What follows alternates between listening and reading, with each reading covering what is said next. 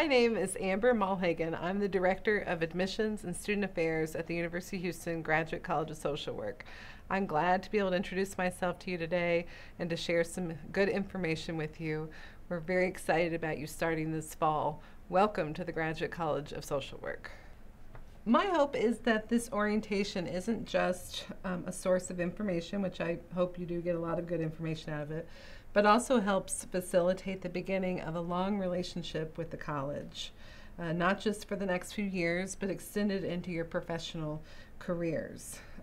Many of our graduates continue their affiliation with the college as active alumni and field supervisors, adjuncts, participants in our CU program.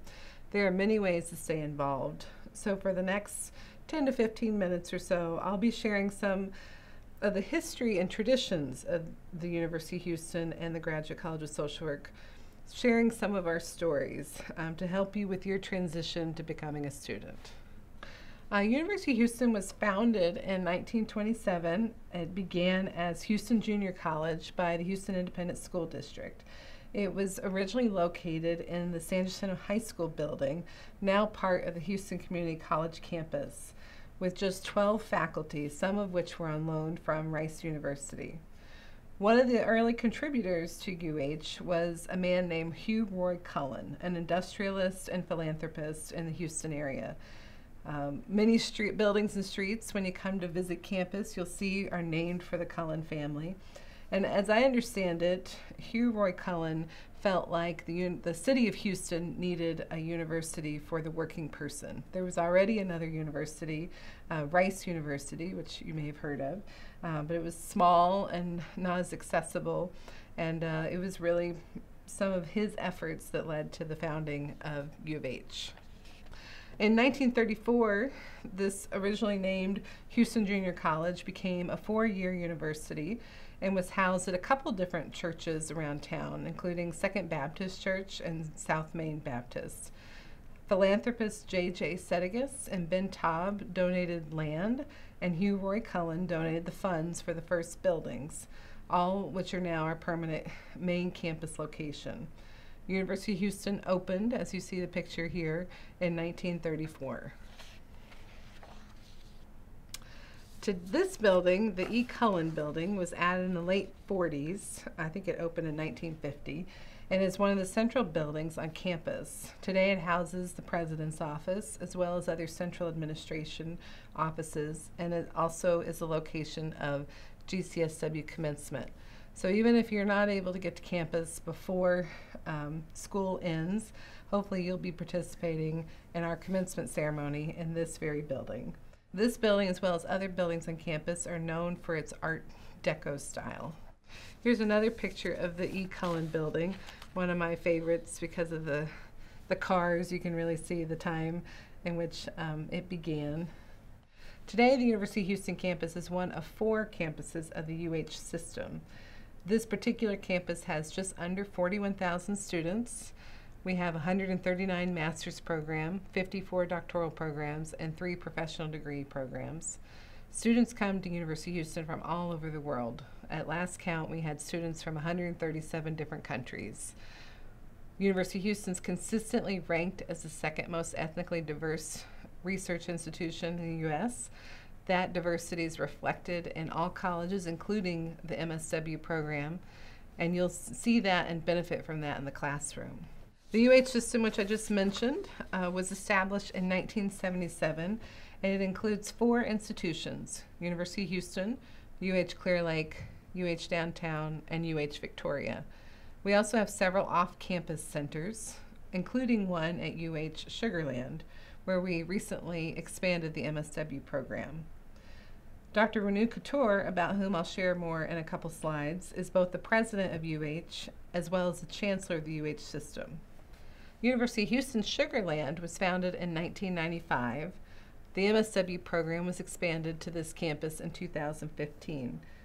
The social work classes are held in the George Building, one of the main buildings at the UH Sugar Land campus, and is named for another philanthropy family, specifically in Fort Bend County.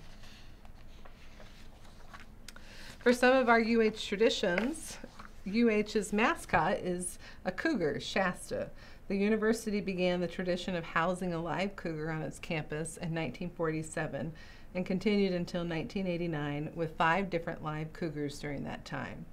The practice was ended by Dr. George Magner, the interim president of UH at the time, and also a social worker. He had some concerns about keeping a live cougar on campus. Now we have a costume cougar, often accompanied by a partner, Sasha, as well as a partnership with the Houston Zoo, where UH sponsors the cougar exhibit, and Shasta now lives. UH students, for this reason, can visit the Houston Zoo for no charge. You'll have to know the cougar sign now that you're a UH student. The story behind the sign is that in 1953, the cougar, Shasta, lost a toe in his cage on the way to a football game with UT Austin, for which UH was mocked with this sign. UH students turned the mocking into a sign of pride, resulting in our adoption of this particular sign. UH's colors, red and white, stand for courage and the good of helping one's fellow person, a good fit for social work. And UH has multiple cheers, for one of which, when you hear whose house, you respond with Coog's house. Dr. Renu Couture joined University of Houston in 2008 with a specific goal to reach Tier 1 status for the university. Dr. Couture was born in India and has a master's in political science and a PhD in political science and public administration from Purdue University. Dr. Couture is the first foreign-born president of the university, the second woman to hold the position, the first woman chancellor of UH, and the first Indian American to lead a major research university in the U.S. And she met her goal. In 2011, the Carnegie Foundation provided us with the status of Tier 1, elevating UH to the top category of research institutions. UH has also received a number of other awards and acknowledgments, including awards from top American research universities and Princeton Review. The Graduate College of Social Work began in 1967 and will have just under 500 students this fall, with a master's program and a small PhD program. We also house an undergraduate nonprofit certificate program, the Nonprofit Leadership Alliance, in which there are around 100 students. We don't have undergraduate BSW programs at the main campus, but there are 2 BSW programs within the UH system. The Graduate College of Social Work started small in a World War II Quonset hut and has been housed in multiple buildings over the years, but has been in its main building since the 1980s.